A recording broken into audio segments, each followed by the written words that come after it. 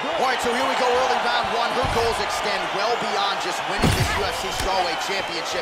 That's what she was able to accomplish earlier this year. Now the focus on defending the belt against this top contender. She believes she is the best 115-pound fighter of all time.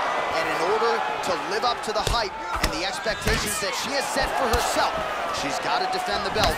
First title defense here tonight. Mixes it up nicely in terms of staying heavy and also staying active.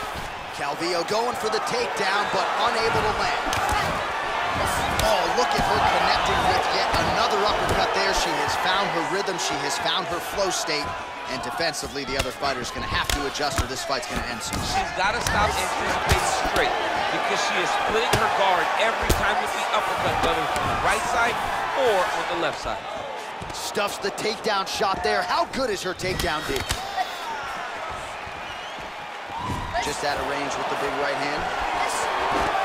Again, she chooses to clinch here. Oh, she put everything into that leg. She threw her entire body into that kick, and you see the damage that is causing her opponent. Nice straight punch. Continues to mix it up. Oh, diving punch lands. That is it! Oh my goodness, what a fight. That was a good stoppage by the referee. She was not effectively defending herself, and the opponent was doing some real damage. It became a dangerous situation.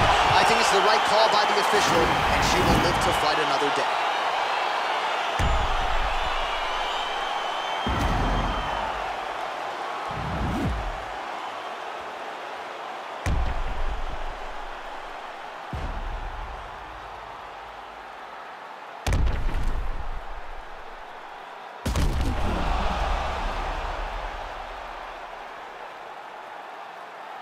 Buffer has the official decision.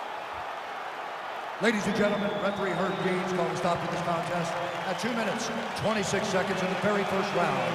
Declaring the winner by knockout and still the undisputed UFC Strawweight Champion of the world. Well, the celebration is officially on in the corner for the UFC's undisputed women's strawweight champion. She defends her title with style points tonight as she gets the knockout victory over the #1 contender. And Joe, what a moment for this fighter. Dealt with a lot of